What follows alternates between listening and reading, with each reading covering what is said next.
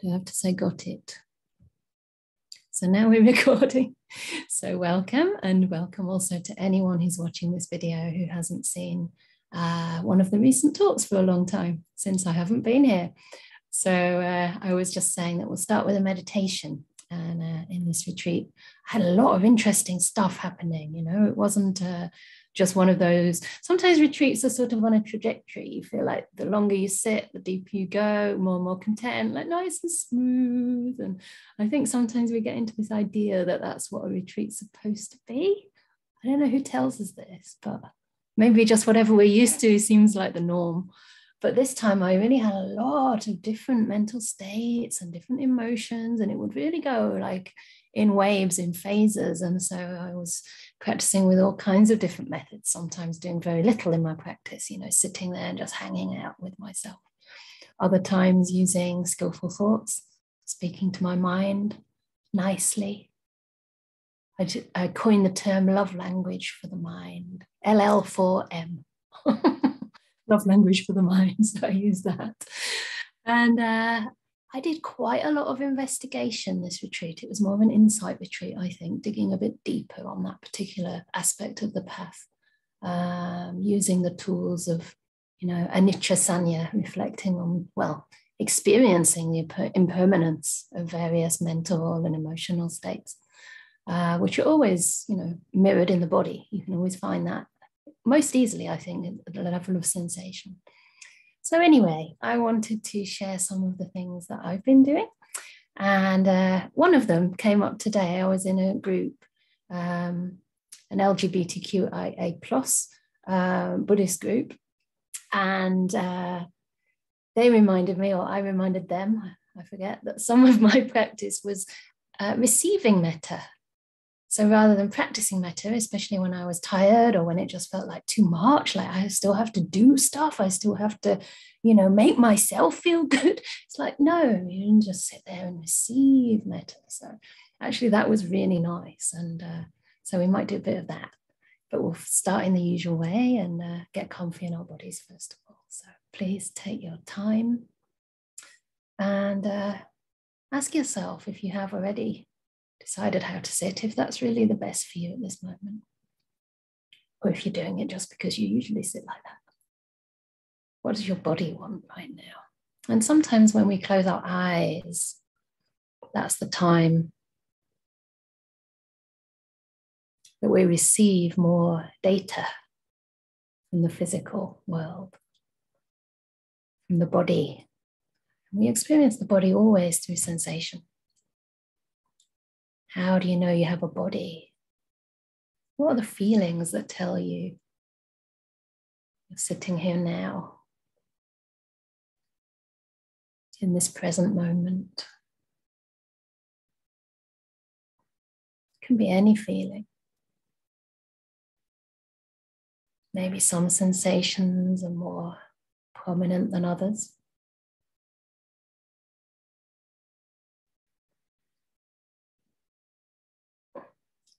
And check if any of those more intense sensations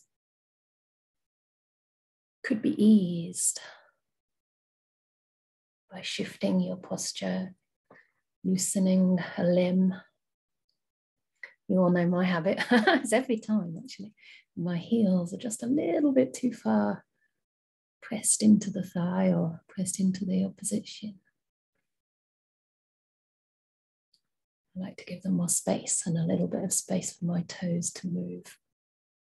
If you're sitting on a chair, you might notice a tendency to have your ankles inside the knee, not like inside it, but under the knee. And if you put your ankles slightly forward from the knee, it relieves any pressure.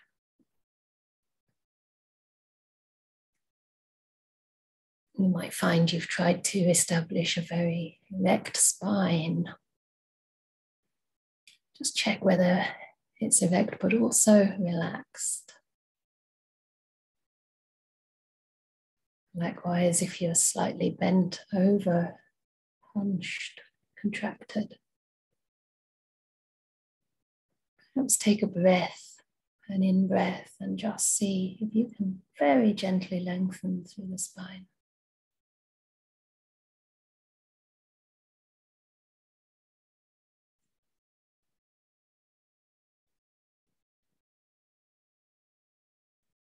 Noticing the parts of the body touching the earth to feel grounded.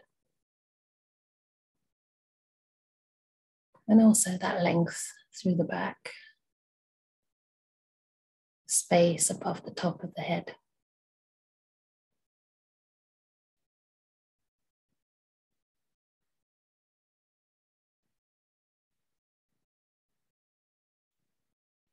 Welcoming yourself into this space, your own immediate physical environment, which you've offered to yourself as a beautiful gift of solitude. Hopefully no one can come in, ask you a question, disturb you too much.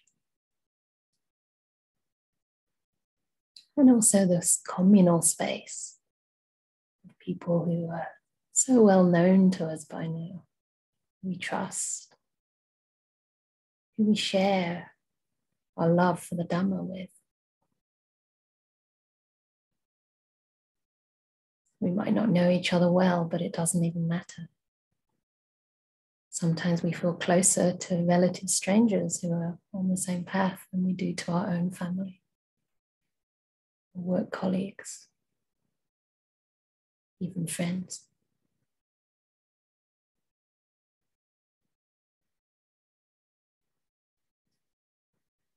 Just recognizing that you're safe, you're welcome, and you belong.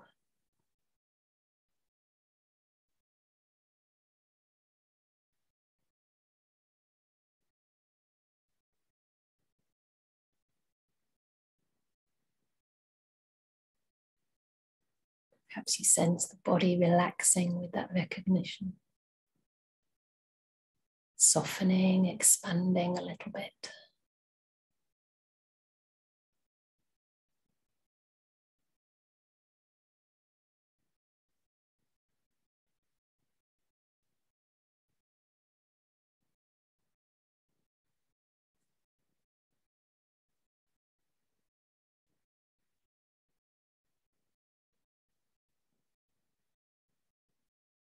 And if your mind's not quite centered yet in the present, it's still reverberating a little bit around the past, ahead of itself. Notice how easy it is to become present again simply by contacting any sensation happening now.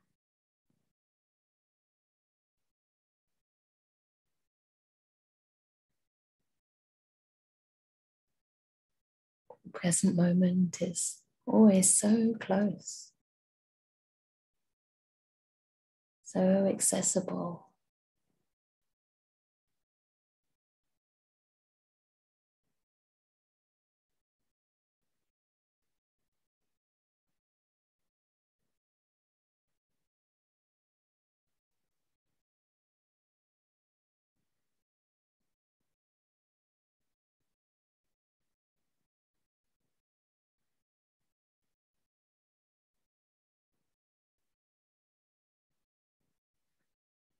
So if you'd like, you can remain just with this simple present moment awareness. Or I'd like to invite those who wish to join me in a little body scan, which we'll combine with the breath.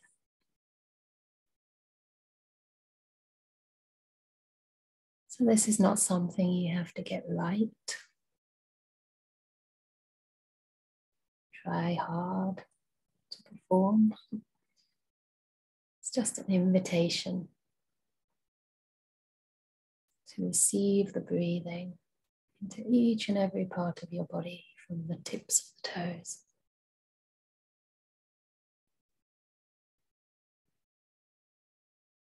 So noticing any sensation in the toes, or if that's difficult, in the soles of the feet.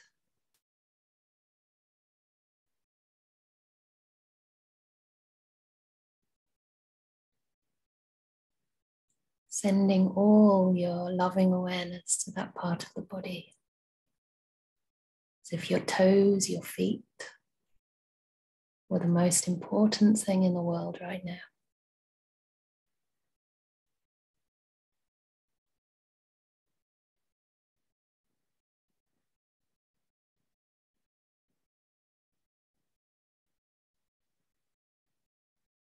And if you can,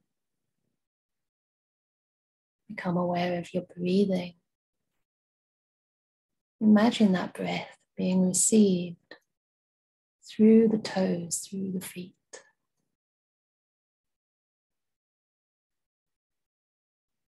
So that with every in-breath, the toes receive this wonderful, life-giving oxygen. And with each out-breath, they relax that little bit more.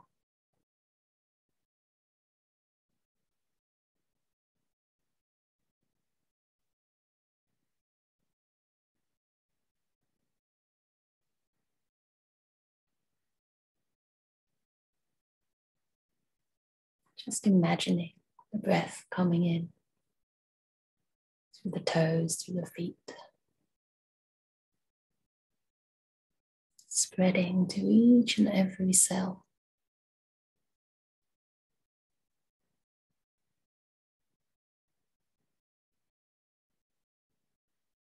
Through the bones, the flesh, the skin.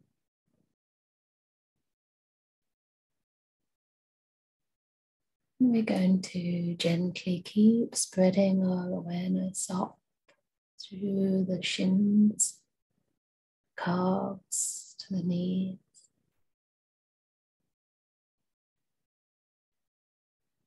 Sensing, receiving any sensation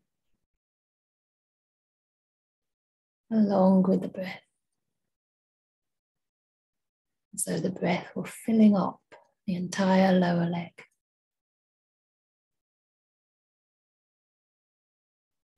And then being released back for the trees, the plants.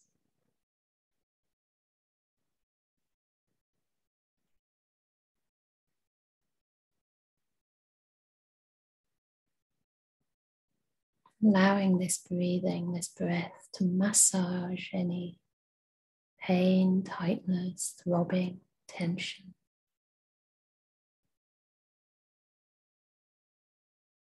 Just relaxing with the rhythm of the breath.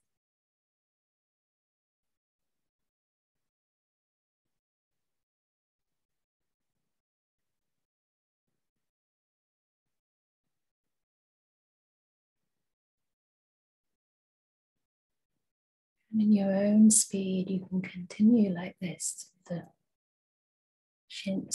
thighs. Staying connected to the breath.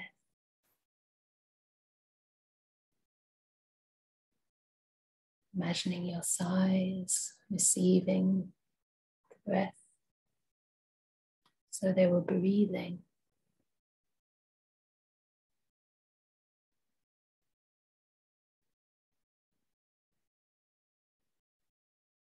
Moving up to the buttocks, seat of the trunk, all around the buttocks to the hips.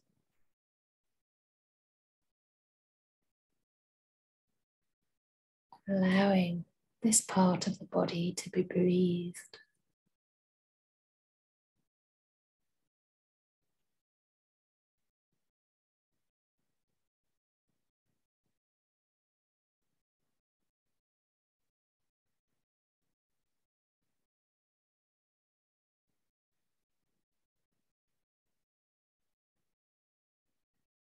The oxygen feeding each and every cell.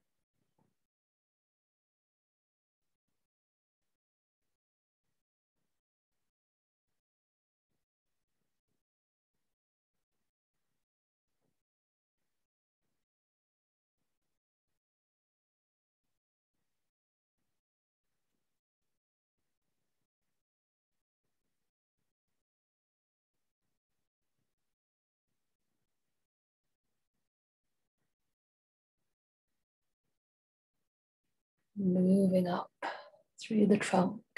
You may want to start at the back or the belly. Just allowing the whole trunk, the torso, to receive the breath.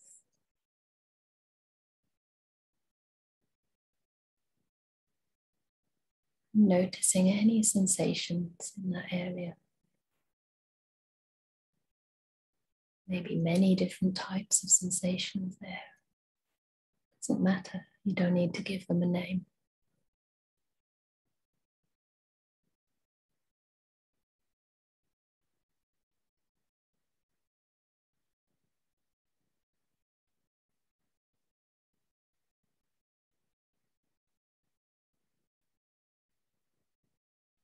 Right now I do have slight cramp in the stomach.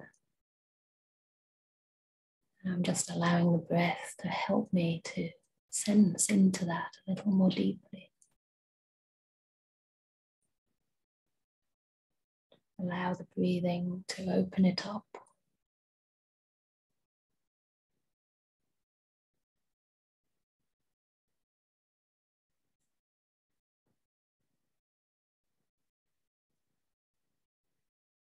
So the breath were massaging my intestines.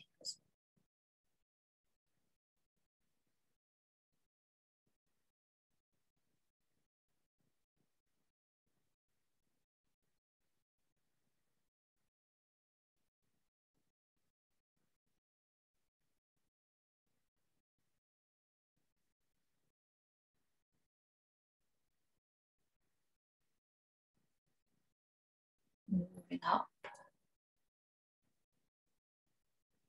to the chest, to the top of the back, the ribs, the side of the trunk, the armpits. I'm really enjoying this breath that's so easily felt in this area.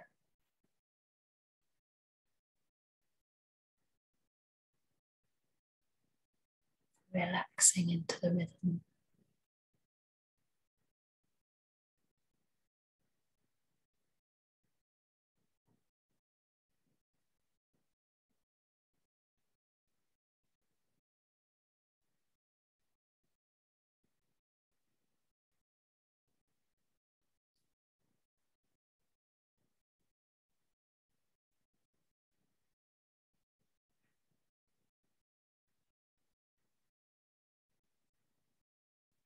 Perhaps noticing the breathing, filling up the chest all the way to the collarbone, even up into the shoulders. Smoothing out any creases, tightness, crunched up feelings in the shoulders.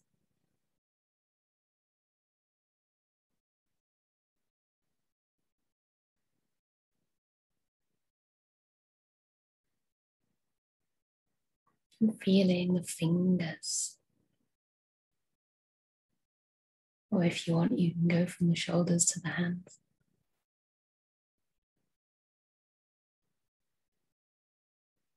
Moving through this area to the breathing.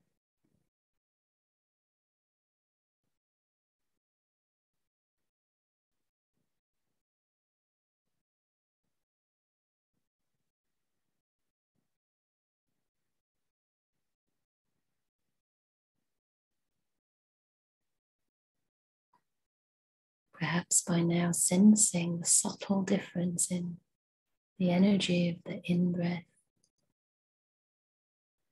and the out-breath.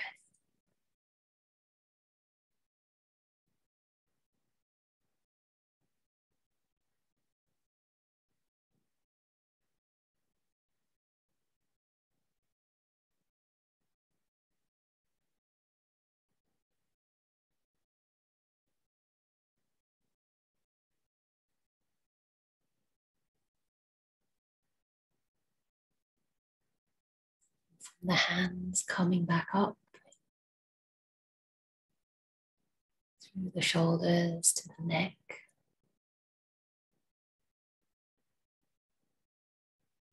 Breathing through the neck.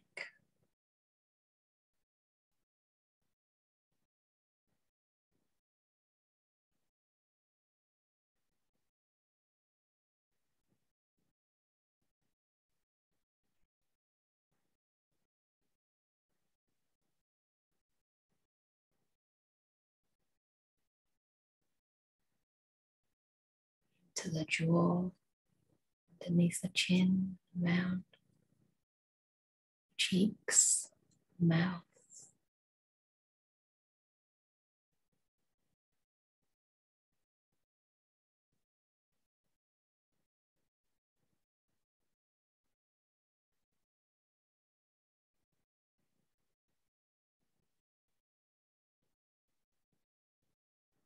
Perhaps noticing more sensations of breathing in the back of the throat or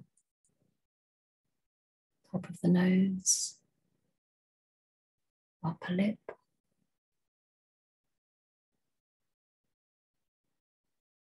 Wherever you feel any sensation, just staying with the breath.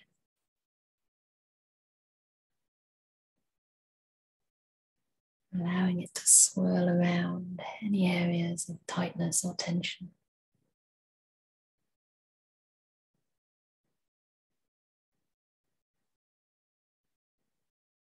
The eye sockets, temples, brow.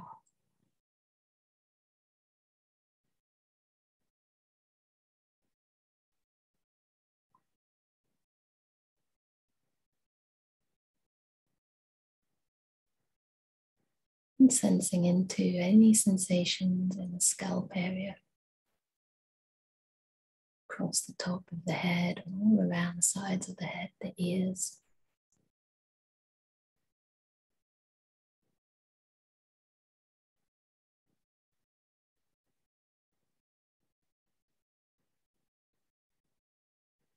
Till your whole body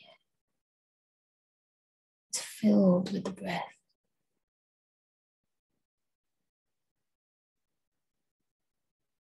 Perhaps experiencing the body breathing as one unit.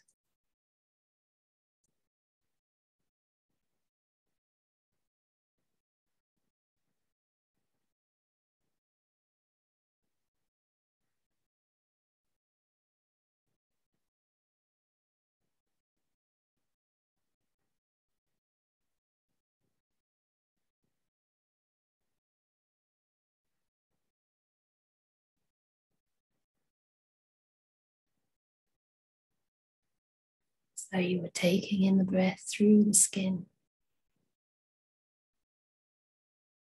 through each and every pore.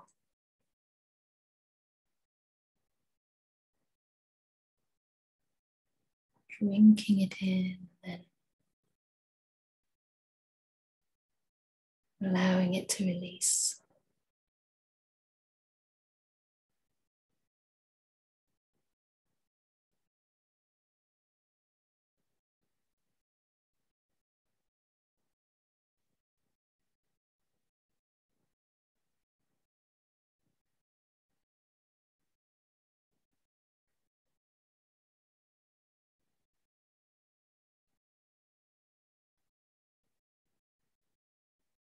Just relaxing.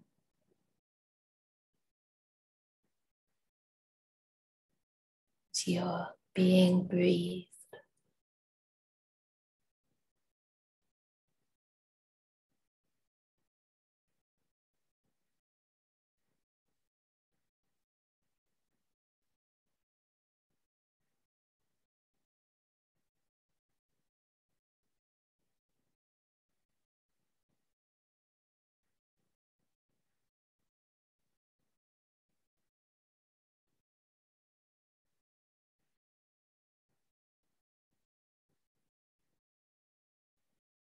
And if it works for you, you might bring to mind that throughout the world there are many people meditating right now.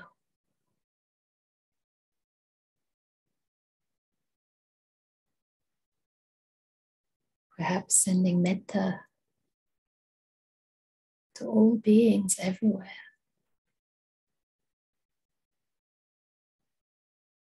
Some of these beings are powerful, pure-hearted, noble beings.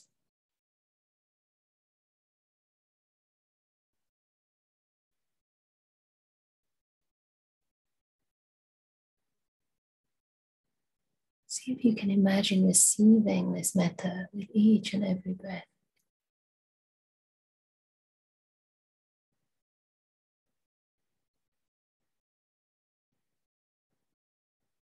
As though the breathing were now infused with an unconditional, universal loving kindness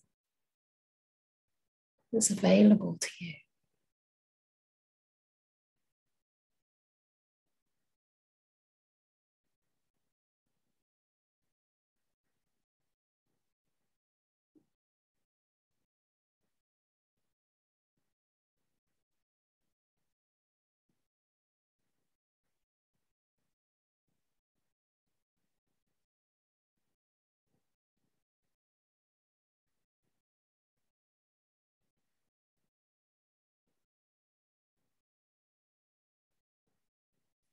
If it works for you, you might imagine the Buddha himself sending you metta,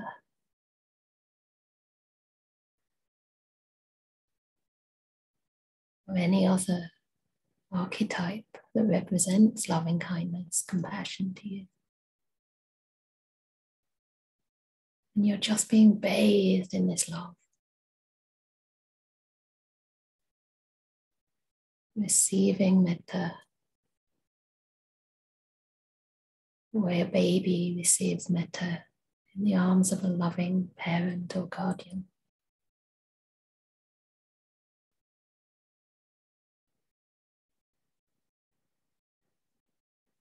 They don't have to do anything, be anyone. They're just loved.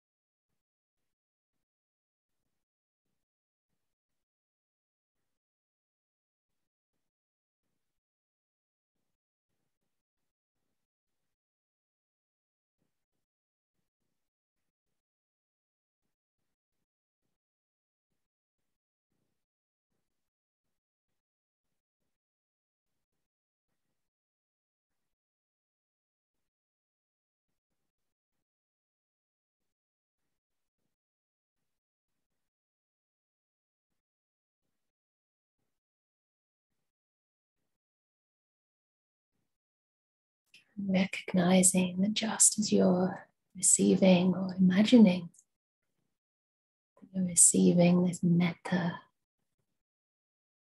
we're all receiving the same metta together. We're all held without discrimination, preference, excluding anybody.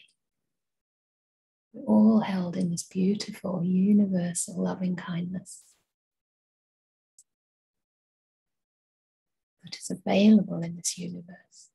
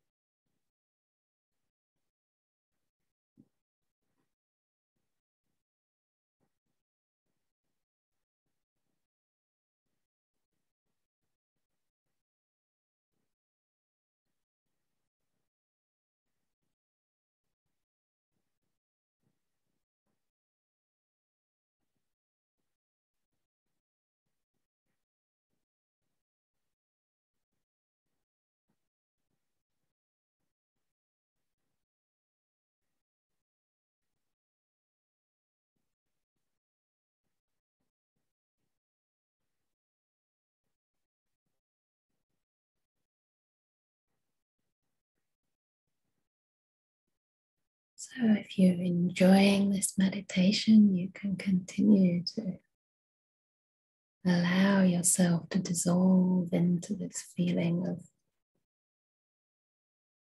universal, unconditional kindness and metta.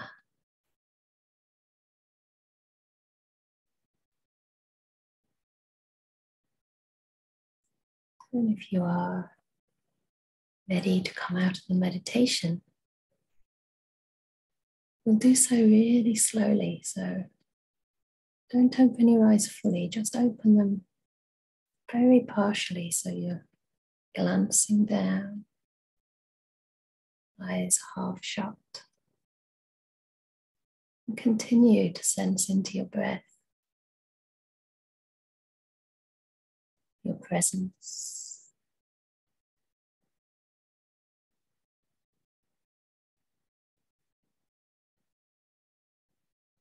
Just sitting, receiving, breathing. And close your eyes again.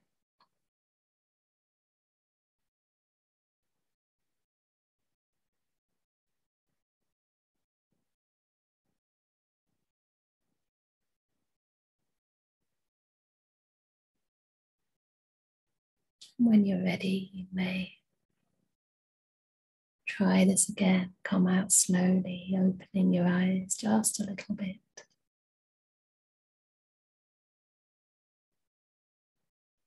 Staying connected to any sensations, to the breath, whatever is present for you. Let's see if you can maintain some kind of connection to your inner world, even while we get into the Dhamma reflection together.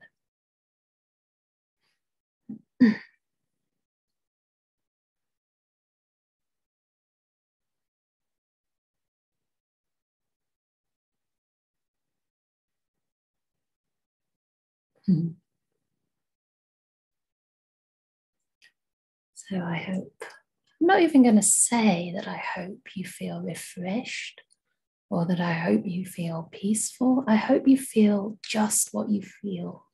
That's the most important thing of all, right? And this was a theme in my retreat as well, because sometimes, I think most of the time, we can go into retreats with subtle expectations, a sense of, well, maybe I don't expect jhanas and enlightenment, but a retreat should be good for me. A retreat would be peaceful, would be relaxing. Maybe I'm feeling more resourced. Maybe I'm feeling more energetic. And people say these things to me with the most beautiful intentions. And of course, that is internalized. And this is what we come to meditation for, of course, right? Is it? Is it really the reason we come? Or is that a product of our practice? Is the reason really to understand suffering? And it's been an interesting retreat for me because I felt like I've almost been learning the foundations all over again, learning the fundamental tenets of the practice and of Buddhism. And this is why I guess I call the talk The Ultimate Rebellion, because it's so counterintuitive to the usual way of the world. In life, we want to do things to get something, to feel better about ourselves, to improve, to progress, to become peaceful, to be more productive. Many people have said to me, now you'll be more refreshed, you can go back into your teaching role and do all the work you were doing before. And I'm thinking, not sure that's the purpose, because the life of a monastic is a movement towards simplicity and letting go. So for me, it's been a challenging retreat in many respects. And, at times it was almost, I was thinking challenging, but I think challenging and therefore very productive of insight and hopefully some resilience. I think Pema Chodron has a quote. She says, we have to develop distress tolerance. This is what meditation's about. It's about so many things, but that's a really nice way to put it, because of course, in this practice, the very first thing, the very first teaching that the Buddha gave is that there is suffering, and this is the first noble truth. So this has to be seen. We have to find a way to open to this truth, to accept that this is one of the realities of life. And, resisting that reality is actually perpetuating the problem. So I found for myself with this retreat, I think I said at the beginning, it was almost 4 months. And this was on the back of about 1.5 years of not complete isolation, but the first part was, I really didn't see anybody during the first part of lockdown with COVID. And then just towards the end, in the last 2-3 months, I was meeting a few people outside who I'd got to know sort of later on, really, towards the end of the Zumi Bhikkhuni first, sort of 1.5 years. And I don't think I really anticipated how the extended solitude might affect me, because I love solitude. And last year in Oxford, I had a wonderful time, whatever a wonderful time means. I was very, very content. It was one of those much more predictable, sort of stable, contented periods of my life. And of course, I think that was partly because the little vihara in Oxford had already become a community hub. It had very good energy, lots of people, well, not lots, but a constant flow of people who'd been practicing there. So there had been a meditation vibe and an energy building up. And then leaving Oxford was actually a little bit disorienting for me, because now here I found myself in rural Wiltshire, a place I've never been. Even though I'm English, I don't relate too much to English culture. I left when I was 18, basically, and lived most of my life in Asia. So I hadn't actually lived in rural England as an adult before. And it's beautiful and tranquil. And, I'm very happy that I had this opportunity, because it has been incredibly supportive, even in times of feeling a little bit on the edge of that place where solitude meets isolation, because solitude is something very beautiful and healthy that we move into from a place of resource as a choice, I would say. Yeah. Whereas isolation is something a little bit different, when that sense of solitude it slips into loneliness, it slips into feeling of disconnection, or even being really on the edge of society. Anyway, as a nun you are, but in my role, it's extremely marginalizing to be the only bhikkhuni, in this country. I think now there's another, but I don't know if she's staying here. But anyway, still, I'm the only one in this particular role. And so at times it was very interesting to see what the mind would do with that, And, this is really a place, I think, that we have to get to in our practice. It was interesting for me because I have another teacher aside from Ajahn Brahm, and I spoke to him too at one point in the retreat. And, I had some peaceful meditation. It wasn't all, extreme or a struggle, but also my mind went to some darker places and some places of questioning what I'm doing, some, depression. I think also some perimenopause kind of hormonal stuff was there. So, and these sorts of emotions would change depending on the conditions, right? And also depending on how I would build the story around it all. And at one point I spoke to this other teacher and I said, I don't know if this is really working. That thing that everybody says and that you've all probably said to a teacher or to me before. And I would say, what do you mean by that? What do you mean? Is it working? And I said, oh yeah, because I know it's a stupid question. I said, well, at least that I'm going to feel more energized. I'm going to feel resourced. And he just looked at me and he said, what's supposed to happen on retreat? And I was like, oh, that's right. I'm resisting what's actually happening, with this idea that something else is supposed to be happening. And who am I to say that, right? This is the problem with the sense of self. It gets involved and thinks it knows better. But what we have is exactly where we're meant to be. And now I'm not saying this is always a good place. I'm not saying that, no matter what the difficulties are, they're going to make you stronger, because that simply obviously isn't true. You know, people do have mental health crises, people do have suicidal thoughts, or even, you know, do take their own life, very sadly, when those support networks let them down. And I don't think this is the problem of the individual. This is a societal problem, you know. And it's harder for people who are marginalized, you know, for whatever reason, whether through race, whether through sexuality, gender, which is a big thing in the monastic tradition. There are studies that have shown inequality increases anxiety, and it's one of the biggest predictors, actually, of mental health issues, inequality, because there's this concept of, you know, someone has to be superior or inferior, someone has to be more privileged and underprivileged. And I think it's also the basic sense of belonging that is so important for us. And so I was very fortunate, because I have some tools to work with difficult or challenging emotions and thoughts. And I have a beautiful place, thanks to everybody in this community, to be able to dig a bit deeper into this. But still, I could see I was making the beginner's mistake and resisting it. You know, so sometimes I'm thinking, okay, maybe I should do more loving kindness because I'm feeling a bit down. And so I try and do loving kindness. And that would work for a bit. And then work, what does it mean?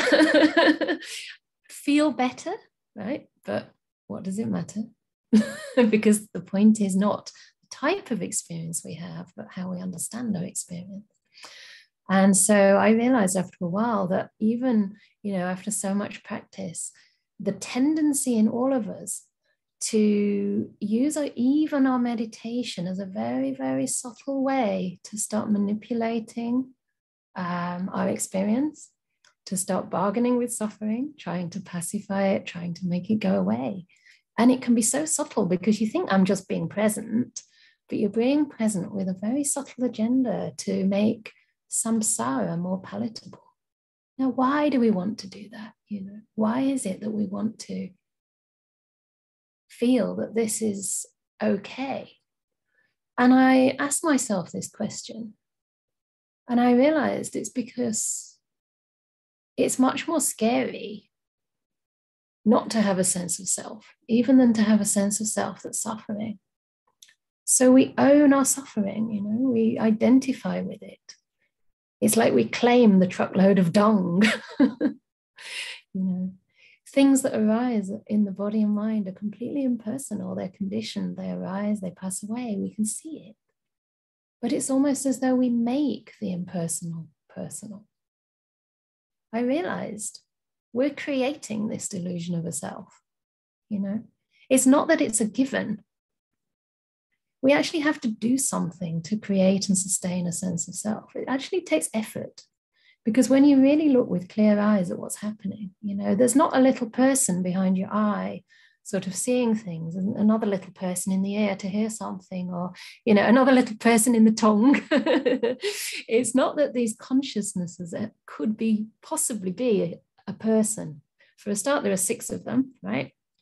So if the I consciousness is me, is that all I am, like an I? Or there's a thing there, like a person? Or if I am, you know, touch consciousness, body consciousness, is that a person in there? Being conscious of touch. You know, is there a person in the mind being conscious of what I think or hear now, or feel, or, you know, conscious of any of the input at the other sense doors? That's a harder one, because we do tend to think that the mind is always there. The mind is behind everything else. The 5 senses are the play of the world, but the mind is the one who knows. But actually, you know, when you go deeper and you start to see everything is arising and passing, this contact to any of the senses is just, you know, coming and going at a very fast speed, let's say. I was going to say the speed of light, and it probably is something close, but it's very fast, you know, especially when you get into observing this impermanence. And of course, the mind would have to be keeping up with that, because it's arising and passing. I mean, if the mind is knowing this, then the mind must be arising and passing too, to keep up with it, right? So actually what it is, and this is not something that I've experienced to the point where I can say, you know, I've broken through to being an Arya, but those who have seen very clearly that one of the 5 sense consciousnesses arises. So, for example, the eye, if you're lucky to have an eye or two eyes that work, you know, you're not blind and you can see, the eye consciousness only arises when the eye comes in contact with a visual form. Because of the contact between the two, eye consciousness arises. It's not there before that. You know, and it's the same with the ear sense door, it's the same with the nose sense door, the tongue, the body, and the touch. It doesn't arise, that particular consciousness doesn't arise unless there's contact. There has to be contact for those things to arise. You know, and this can be experienced in deep meditation when the senses start to turn off. Even in a lighter kind of meditation where samadhi is just starting to build, you can feel that the body starts to feel a lot less solid. It starts to feel kind of diffuse. You know, the sensations start to almost melt away, or you feel them almost like vibrations or wavelets. Yeah. And everything starts to become very obviously ethereal, ephemeral, not really substance. There's no substance there, substance-less, we can say. And so how can this be a self? And yet it's really interesting when the more fabricated kinds of emotions arise, you know, especially for me, I had quite a bit of uncertainty. And of course, one of the hallmarks of monastic life is uncertainty, because, you know, you renounce the usual delusionary types of security in the world. I actually defined what a renunciate means to me as one who voluntarily renounces apparent physical security to embrace uncertainty, to meet and understand suffering, and to uncover the illusion of a self. With the triple gem as refuge and Dhamma Vinaya as guide. So it's a voluntary move into uncertainty. Yeah. And this was the first place that the Buddha was a big rebel. You know, he actually went against the expectations of his family, of his caste, and of the world. And okay, you can say that India was always a land of, you know, spiritual seeking and renunciates. There was such a thing as samanas even in those days, although they were mostly from various sects. The Brahmana sect, the Brahmins, and all kinds of other ascetics, the Jains, were already there, I think, before the Buddha. So it was an understood thing, but still he had to face a huge amount of uncertainty compared to, you know, the luxury and the security that he'd been living in before. But for him, that had become a prison. So there was a kind of turning away from the world. And that is a rebellion, you know, you have to be open to anything. And really, it's in uncertainty that we have a chance to grow, we have a chance to change. If everything is predictable, and if we know exactly what we're going to do, and it's going to be similar to what we did yesterday, then there's not as much opportunity to grow. And I ordained, you know, myself, I was a rebel. I went to India at 19 with a one-way ticket and 200 quid. I had a ticket onto Thailand. Ticket onto Thailand, but that was it. It landed there. It ended there. And, you know, that was a physical renunciation and an unburdening of physical security in a sense. And this retreat, you know, the uncertainty came up as to what I'm doing in my monastic life, like what's going to happen next, how is it going to happen next, with whom is it going to happen next, where will it happen next, you know, all these kind of questions. Will my monastic life be viable? Will it be fulfilling? Will I ever get enlightened? And all this kind of stuff. And people might think, gosh, they sound like first world concerns. Maybe they might, but actually when you have no money that you can use yourself and you're not supposed to cook, you know, this is a big step outside societal norms. People don't understand what it means to be a monastic in the West most of the time. I mean, of course, there are people raised in Buddhist cultures who have a little bit more understanding, and hopefully you're all getting brainwashed by now. But it's a challenge, you know, and sometimes it was interesting to see that when emotions of loneliness or anxiety would arise, even though I thought I was very good at staying present with the sensations and the emotions, you know, just as they are, my mind would start to run away into thought. And I realized that this thinking is just another way of sort of dissociating, actually, avoiding the situation, you know, going into thought instead. Yeah. even just spinning out by reading articles, or going and sitting in the garden for a cup of tea. Sometimes that's great and it resources us. Sometimes we're running away because there's this subtle resistance to feeling what we feel. And so I learned to just, when I realized that was happening, I just started to turn inward much more and to stay present with that and to start to question some of those thoughts, because I could really clearly see that whatever emotion arises, I don't know if you find this, but say loneliness arises, we immediately draw on as many past experiences as we can to prove to ourselves, to validate our case that we are lonely. We've always been lonely. We deserve to be lonely. That's a worse thought. That's a really painful thought. But we're going to be lonely, forevermore. And then we conjure up all these fantasies about the future, right? To reinforce why we should be lonely and why that's really valid. When really all we're doing is running away from just being present with loneliness. Just turning gently toward that experience. And this is the second, I would say, big rebellion of the Buddha. Everyone else tells us to turn outward, turn away, distract ourselves, make ourselves feel better, put metta on top. And, sometimes it can be skillful, but sometimes it's a kind of band-aid solution. Sometimes what's needed is to really gently just turn toward. And this is where I also developed this idea of love language to the mind, or love language for the mind. I mean, of course, it's just another way of saying kind and gentle in a speech, and I just say to my mind, dear mind, I really respect you. I trust you. We're in this together. We're in this together. That was really nice.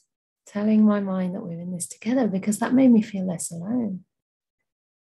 And it was really remarkable that once I started turning towards this and recognizing the way the thoughts were just trying to, keep me spinning, keep me fabricating stories and whole universes that would reconfirm that feeling. Once I really could be present with it, it didn't take long at all to get into a much more peaceful place. And this kind of peace felt much more inclusive.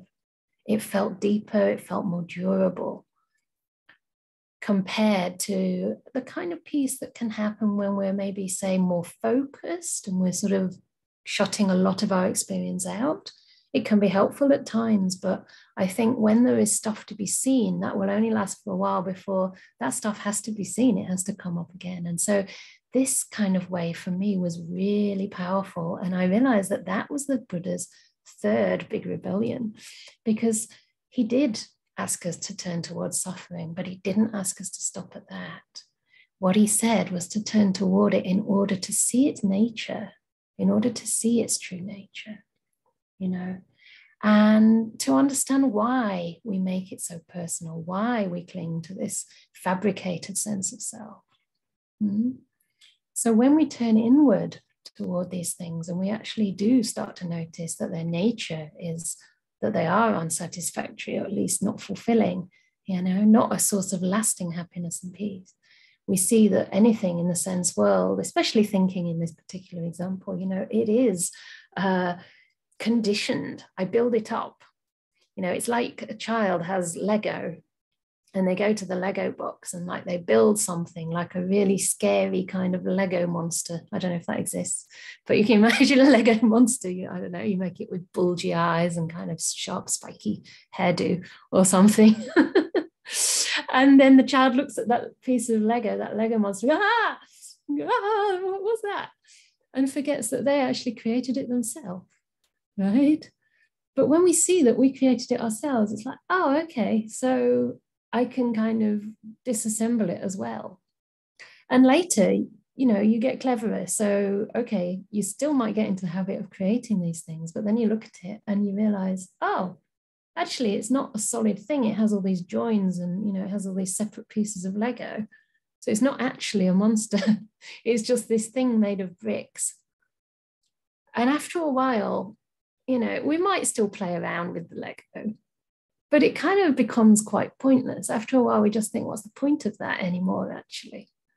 And it's a little bit similar with these insights. Once we see that these things are just impermanent, we fabricate them, we fabricate and create our own worlds. Like while I was lonely, I created this world where nobody really liked me and everyone was hostile. And and they were kind of, I don't know, had all kinds of feelings that of course they don't have, right? And and then when you're feeling a bit better, you create a different world where actually everybody's really friendly and you're really friendly and you can't wait to see this person and that person. And after a while, you just don't believe any of it anymore, And so because of this, we don't spend so much time playing around in that world. And it's not like, we kind of look down on that world or look down on anyone else who's going through these things, because we understand how it happens, but we're just kind of fed up with it. And then this thing called nibbida arises. And this is the kind of deeper type of letting go. This is even deeper than just letting be. First we turn towards suffering to have a look at what it is, how it's created. But we don't stop there. We see it for what it is. And the Buddha says that it's from yatha bhuta jnana dasana that nibbida arises. Yatha bhuta jnana dasana means to see things as they really are. The wisdom that sees things as they really are. And when we see that, we just get tired of playing around. It's like a child gets tired of toys. It doesn't condemn those toys. It's just it stops going to the toy box as much as, they used to go. And they start enjoying other things instead. I don't know what a child progresses onto. I suppose playing with friends, real people. Yeah. And then they start going to school and enjoying their own mind, or, enjoying doing some maths or some sums, or, I don't know, sticking their hand up in class, or different things at different times. So they're not condemning what they used to do, but they're just not interested anymore. And it's similar with this. So we have to see things as they really are. And then this natural power force really inside the mind called nibbida turns us away from that world. It turns us away, but at the same time it imparts a beautiful sense of peace, because it's turning us simultaneously towards peace, towards inner happiness, away from the five sense world and towards the happiness of the mind, a happiness that is less fabricated. It's still conditional, it's still conditioned, but it's calmer and more peaceful in nature, more sublime. And so we start to get a taste for that, and sometimes I'm sure that in everybody's meditation, you've experienced times when things are, a little bit more peaceful, less solid. The anxiety has kind of gone down, or maybe even there's some joy arising. You feel, I could just keep sitting. I could sit here for the next hour or however long. Maybe you don't even want to take your lunch, and you just wish you didn't have to kind of go and pick up the kids or make the dinner or go to work, whatever it is. And this is because you're starting to get a taste for the beautiful peace in the mind. And this is really the easiest way, I think, and this is how it's possible to give up a sense of self, or to give up the illusion of a sense of self, because it's scary to do that. We cherish who we think we are. We've developed it, we've cultivated it, we carry on trying to promote it to the world, and as I say, we don't really want to see through it. We want to exist, we want to continue, we want to feel there's some destination for us, somewhere happy in the future, right? Even if we're suffering intensely, we'd still rather suffer than let go. But the way we can let go, the reason we can let go, is because by doing so, we incrementally deepen our peace, and it's a different kind of happiness. So I think that's probably quite a lot. But I just wanted to encourage and remind everybody, that the purpose of this practice is to turn toward the difficulties. It's to broaden our understanding of suffering until we can see the whole realm, the whole field of suffering in and all around. It's that pervasive nature that has to be understood. And it can be scary, and we shouldn't go in all at once. You know, we go in baby steps. We don't just jump into an ocean. Like, I wouldn't recommend anybody doing a long retreat until they've done it for years. And I've been doing this for 25 years, you know, at the age of, I don't know, 25, I was doing 30-day retreats. And you're completely in solitude. You're not even allowed to look at anybody. And you're sitting for 12 hours a day. But there's a container, you know, there's a structure, and you work toward it. Even with that, you know, I can sit here now and still have, you know, difficult times, have challenging emotions arise. And there can be this subtle kind of feeling, oh dear, what's wrong? You know, this shouldn't be happening to me. And I think for me, it was really humbling, and also an opportunity again to realize that we're absolutely conditioned, but we're absolutely products of our environment, you know, the particular circumstance we find ourselves in. And I know I'm not alone in this, you know, I know even at the LGBTQIA plus conference today, one of my friends, another monk, was there, and he's a gay monk, and he also talked about, you know, having very dark thoughts at times where he felt marginalized, where he felt excluded, and having this sense of, is there something wrong with me, before realizing, yeah, this is the impact of you know, inequity, inequality, of feeling you don't belong, feeling you're not really valued, really loved, really, you know, okay as you are.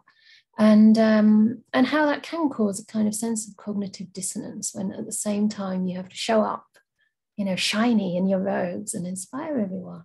And I think it's kind of really important for monastics to be able to show up and really discuss their inner experience, because we're human beings, you know. And so sometimes I just notice that I have this expectation of myself, especially when people say, I hope you've had a peaceful retreat. And it's meant beautifully, and I hope I've had a peaceful retreat. But actually, who am I to know what I need right now?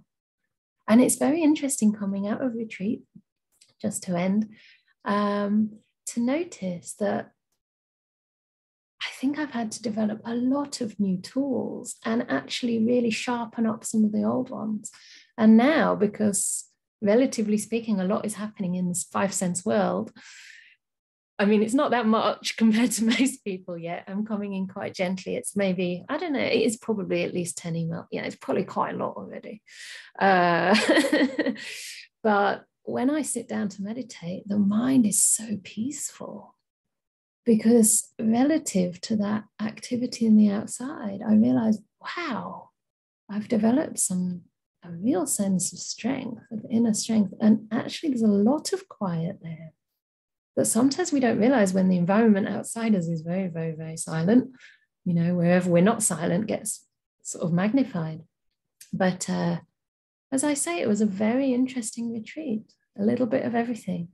And I don't want to, I guess I just wanted to talk more about that insight part, because there is a different way than always going back to the breath, going back to the metta. Sometimes we have to get right in there with the emotion, you know. This same teacher said to me, all contemplatives, if you read their stories, their lives, they had to go through like deep, dark periods of loneliness, desperate loneliness. And it's those places that sometimes you don't inflict them on yourself, but sometimes they're those places that the breakthroughs happen, you know, because that's where we really develop our strengths. So I'm finding it's going to be very interesting to come out now, to start connecting with people again, and with, yeah, a lot of practice in the last 4 months, and a real continuity, actually, despite whatever was happening, the continuity was there. And also it's humbling to see that, yeah, there are these tendencies to spin off, to dissociate, to kind of, I don't really mean dissociate, because that's not what I tend to do. What is it when you distract? Or I suppose it is a kind of dissociation when you go into your mind and away from your direct experience in the present. So I would like to leave some time for everybody or anybody or somebody, some of you, to ask any questions, to, anything at all. Share your experience. It's a long time since we've met. That would be great. And yeah, we can, I guess, stop. Do we stop the? No, we keep me pinned, isn't it, Rennie? I think. Is it Rennie recording? And so only your voices will be recorded. But if you don't want your voice to be recorded, if you're shy or anything like that, you can put it in the box. I'm not going to read people's names unless, I mean, I don't see that you really need me to if it's in the box. So, you know, it's not like anybody listening is going to know who you are. But if you want it to be even more confidential, just send it privately to me. Okay. Thank you.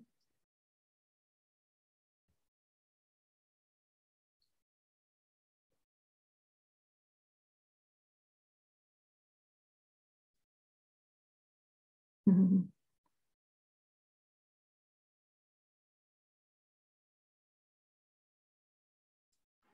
Yes, Janaki would like to speak.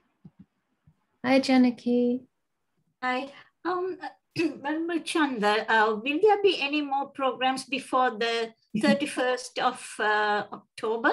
No, not this week. I know you're really excited for the Sutta class, right? Is that right? Yes, that's right. Oh, I'm so glad you are. And I hope you can wait just a little bit longer because I have to move from this place in about like a week after the 31st. And there's quite a lot happening. Like in that week, I want to try and get the schedule worked out basically, and then write a newsletter with a lot more information about the project, about our next steps, about lots of things. So I'm going to take it easy for the next, well, not that easy, but yes, I will take that week to get the newsletter and schedule together. And they'll be starting basically after I move on the 7th. So probably the following week would be what, the 13th or 12th, something like 12th. The 12th, I think it'll be the 12th. Yeah, it'll be the 12th of November. It will happen. It will happen. I'm very glad you're so enthusiastic. Thank you so much. Yeah. And also I'm planning to do the metta meditation. I mean, it's not going to be every week because I've also got retreats to teach and stuff. So, you know, there'll be some weeks that it has to skip. But I'm planning for the metta group. You know, we have the Saturday metta group. I thought we've done so much of that particular type of way of practice. What we're going to do, well, what I suggest is metta and the 7 bojjhangas, the 7 factors of awakening. So how metta can inform and enrich, and how those factors of awakening can inform and enrich metta. So we'll do that because there's a lovely sutta in the Bojjhanga Samyutta that says that metta should accompany all the 7 bojjhangas, the 7 awakening factors. Mindfulness, investigation of the Dhamma. I shouldn't have done this. Yeah, then it's is it joy? I think it might be piti then, and passaddhi and upekkha. I think it must be joy. Pamojja, piti, passaddhi, upekkha. Is that right? Yeah. So we look at them and try to just invoke them a little bit in the metta practice.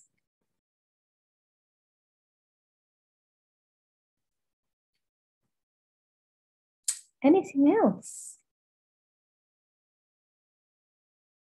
Has Marika got her, is that a sign? Yes, please. Good evening. Hi, that's your candle, by the way. Oh, good. Yes, it smells very nice. Oh, good. I'm glad. It's lovely to see you again. Nice to see you. I have a question about letting go of the self. Uh-huh. Do you think that with your retreat that you experience that letting go of the self, and do you think that that is something that a lay person can work with?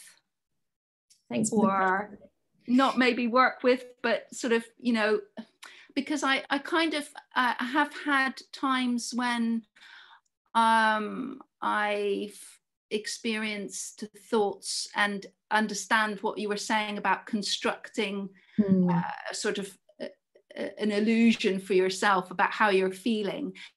But I think there is a difference between just understanding that and actually truly believing it and feeling it. Yeah, whether there's a difference or whether it's just a sort of a trajectory that we're moving on. first of all, in the way you asked the question, I guess the way I would phrase it is more that, not that we give up the self, but that we see the self as a delusion. We see that we're giving something a reality that it doesn't deserve, that it doesn't actually have. So it's not that there's nothing there. It's not that we're not an individual sort of entity. I mean, I don't have your karma, you don't have mine. I have to live out my own karma according to my cause and effect, whatever process. It's just that we claim that as our process. It's like, oh, okay, so I can see it's a process, but it's my process. And I think as we deepen our understanding of cause and effect, basically, paticca samuppada, dependent origination, the way things arise. And I gave the example of thinking and the way a thought can arise based on a feeling, maybe in the body, especially around the heart sometimes, or the belly, and then thought arises that's in alignment with, or that's of the same sort of tone, emotional tone as that. And then from there, we sort of make that about me and build sort of an identity. Imagine myself in a world that feels like that and how I'm going to be or how I have been, you know. And it's that part of it that we're trying to come out of, actually sort of claiming ownership of these things. So it's not that these things don't arise anymore, although there won't be as much fuel behind it at all.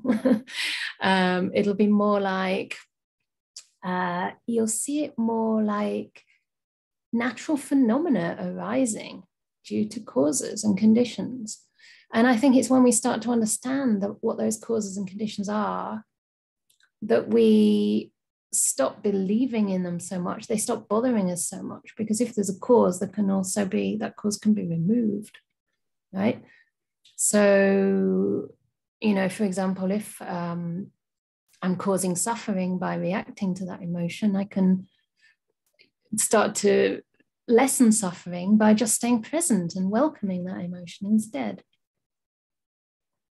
So in these ways, we just start to calm things down, and the sense of self becomes more and more kind of ethereal. Ajahn Brahm gives a really beautiful simile that I've only ever heard him give once, and it's in Rain's talk to the monks. And he says it's like when you're in the world, and this is general, okay, because all of us can be this way. He says it's like you're like the fire element, you know, the senses are burning. We're burning with craving, with aversion, with anger, you know, all kinds of things. And of course, we all go through that from time to time. And, you know, in ordinary daily life, it's just that you're more solid, you know, you're like the solid element. There's this very solid sense of this is me, you know, I'm okay with you as long as you sort of stay at a certain distance from me, or don't say things that offend me in any way, or, you know, you don't challenge who I think I am. Especially if you're intelligent, someone says you're stupid, or you're sensitive, someone says you're insensitive. This really hurts, right? It challenges who we think we are. And then he says that that's your common person in the world who's not a stream winner. And then a little bit later, the stream, once you, well, maybe a lot later, you become a stream enterer, you basically understand dependent origination, that there isn't actually a being in here. It's a process of cause and effect. And at that point, you become like water. You become like the water element. So there's still sort of a shape, but it can flow into any container that it needs to flow into. And I can see this with certain teachers, no names, but they really can adapt their, you know, way of being according to the situation. If they are on their own, they become the ideal hermit. If they're, you know, in a noisy room, they make peace with the noise. The first time I was on retreat with Ajahn Brahm, for example, it was a very, it was a samadhi retreat as usual with him. I mean, it was a meditation retreat. I'm not allowed to say it was samadhi as opposed to insight. But anyway, I guess I was getting quite calm. So I was enjoying, like, you know, samadhi practice. And then we went, he was going to give a talk in Frankfurt during the retreat. And I was thinking, should I go? I shouldn't go because I'm enjoying my meditation. But I think I should be around Ajahn Brahm because there's always something to learn. So maybe I should go. And yeah, but it'd be noisy. Maybe I should. Anyway, I went. And then we were in this very noisy kind of foyer area with probably 200 people talking really loudly. And it was really painful. I said, wow, doesn't this like hurt? I mean, I said, how do you stay so cool with this? It's like, I'm really sensitive, you know. He said, yeah, you know, you just make peace. And he was completely unfazed. I was like, okay, yeah, all right, let's make peace. So we just sat down and relaxed. But I thought that was very cool, you know. They could just go straight from that into a noisy environment. So, and you can't really pin these people down. You can't say they're like this or they're like that. It seems more to me that when the defilements of the mind are becoming overcome, you can say becoming overcome, the beautiful qualities of the Brahma Viharas start to manifest more and more. And that is what sort of defines, if you like, that becomes that person's energy in the world. And then he says that when you become like, not when you become, but when the insight of, or when the stage of anagami happens. So an anagami is the third stage of enlightenment, where there's no more aversion or craving. In other words, no lust. He says it's like you're the mist, you know, you're barely there. Like someone could poke the mist, it doesn't affect it in any way, you know, it doesn't impact it in any way. And then when you're fully enlightened, you're just like space, not even space, you know, sort of, there's really barely anything there. They say the arahat leaves no footsteps in the sky. It's very nice. So they really tread lightly on this world. So it's gradual, but yes, I mean, in short, that was a long answer. In short, lay people can also see through the illusion of a self. Absolutely, in degrees. And if you're anything like me, you'll see sometimes it'll get very, very light. You know, there'll be a very light sense of self, hardly much there. And then at other times it becomes more consolidated. It also, unfortunately, seems to depend on how much we do. Like Ajahn Brahm always says, there's these two main parts of the self, the doer and the knower. So we define ourselves by what we do. I feel much more solid, you know, when I'm busy all day, a bit more brittle, you know. And then when I'm on retreat, I can be just floating around. I don't have to be anybody for any or anything for anybody. You know, no one's going to talk to me. So I can just kind of disappear. So there'll be times when it's stronger, times when it's, I hope that helps a little bit. Thank you. James I think I saw a question. Sorry. James. Oh, yeah. I just want to go to the chat box because I think somebody asked, and they haven't really been here before. Is it a couple of, quite a few. If you don't mind, James, would that be okay? Because I'm reading questions by people that I don't think have written in questions before. So somebody's asking about the times and dates. So the best thing would be to Pacific time. Yeah, it's tricky. Pacific time. No, we do have mostly our events in the evening, yes. And if you sign up for our newsletter or you look on our website, it's someone could put it in the chat, I'm sure, if not already done. Okay. So I'll just read through these. And sorry, I did give a long answer to the last one. When thoughts or emotions come up in meditation that are unwholesome, is it better to observe them closely, or is it better to sometimes push them away so they can't gain strength and power? Great, because this was a part of my talk that I had to skip. And in the Buddhist text, it's really nice because it's both, but it's not pushing away. It's identifying that they're unwholesome, that they're not going to do you any good. But then there's a very nice, gentle kind of way to shoo them off. And that is the simple phrase, Mara, I know you. Okay, so Mara is in Buddhism the personification of kind of craving, aversion, delusion, the whole lot. And Mara is always trying to take you away from your meditation. And Mara can actually get much more active when you're getting closer, you know. So this is why sometimes when you have more of a storm in your practice, it's actually a good sign, because Mara's getting scared, you know, you're getting close to a breakthrough or to a deep meditation, and Mara's coming in to say, you can't do it, you're bad, don't even carry on in robes, you know. And it happened to me, not exactly those thoughts, but And I just said, oh yeah, Mara, I know you, but that didn't actually work. So what I had to do at one point is just say, what a joke, you know, what a total joke, which was a little bit stronger. But I was really getting tired of these kind of detrimental, unhelpful thoughts. And I just said, what a joke. And I decided to start laughing.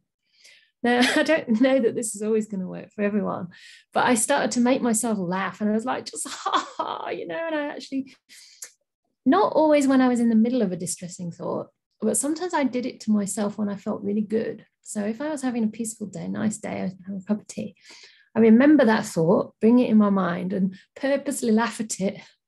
I said, what a joke, that's ridiculous, you know.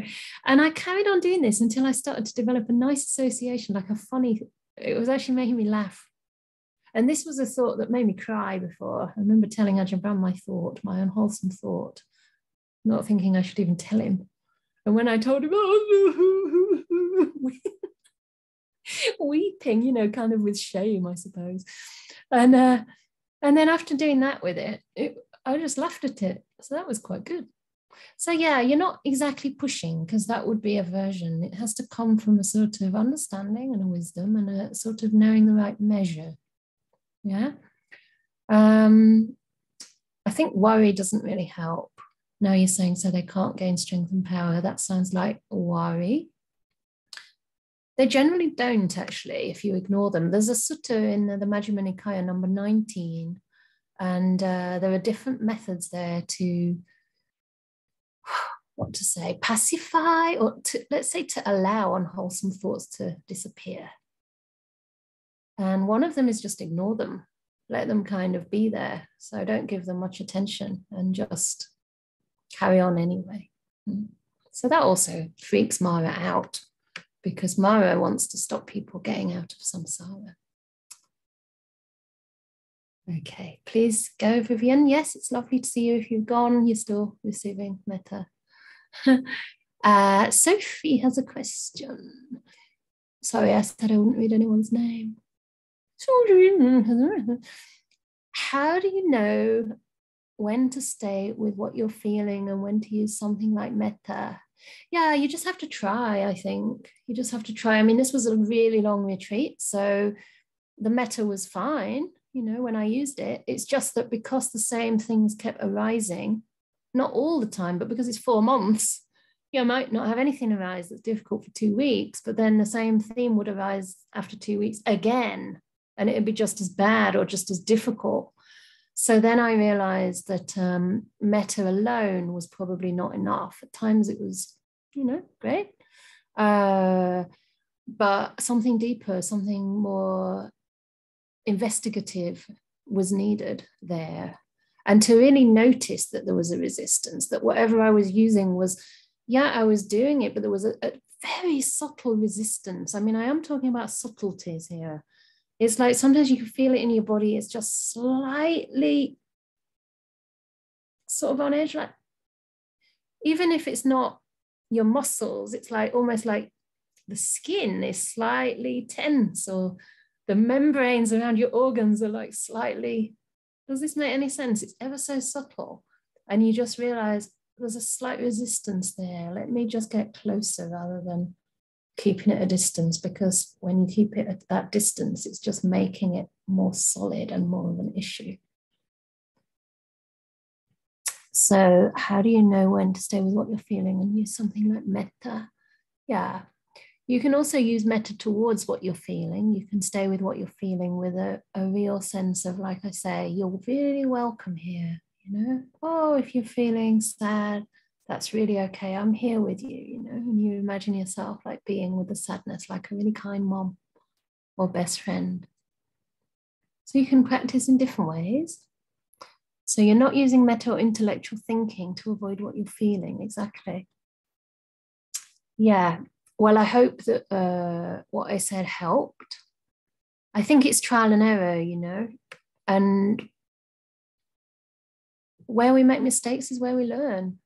They're not really mistakes. It's just we try different ways, and every situation is so different. So I suppose it's getting to know your own mind, getting to know yourself, how things work. And the metta has to become genuine, you know. It has to be more than just saying a few words or imagining it. It has to become so inclusive that it really doesn't, you know, stigmatize any of your emotional world. You know, the more we can hold space for our own emotional world, the more available we are to other people, right? If people haven't processed their emotions, then they kind of get freaked out when anyone else has an emotion, and it's really uncomfortable to be around. So if we learn to listen to ourselves, we learn to listen to our own inner world, we can listen to others too. Sometimes it's nice to use that perception, you know, think of it just like as though you're listening to someone else. Oh, how are you today? And then your body, your mind are telling you how you are. It's that identification with it that makes it hard to be with, because we think it's ours, you know. So when we realize this is just a phenomenon, we can actually move in towards it with curiosity.